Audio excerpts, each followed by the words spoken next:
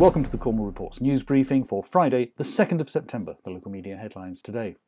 One of the biggest drawbacks about making important decisions in secret is that if anything goes wrong, it often looks far worse than if you'd shared the information with others who arguably had a right to know. And that's why Cornwall Council's new-style, ultra-secret approach to anything to do with Newquay Airport looks as if it could be heading for a major backlash.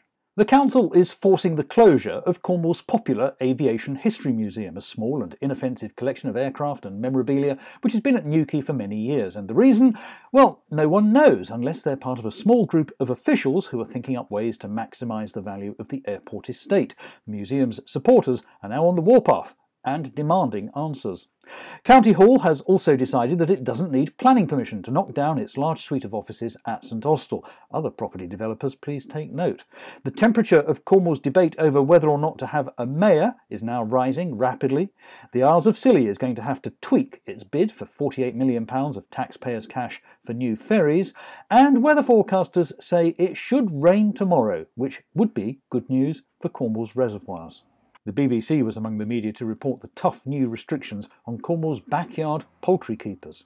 DEFRA says all chickens, ducks and geese are now supposed to be kept under cover and separate from wild birds because of bird flu. Pirate FM had another angle on bird flu, looking at the impact on the Paradise Park Sanctuary.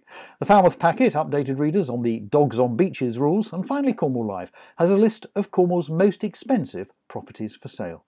And those are the local media headlines for now. Thank you very much for watching. Please share this video on social media. I'll be back again on Monday. Until then, have a great weekend. Bye-bye.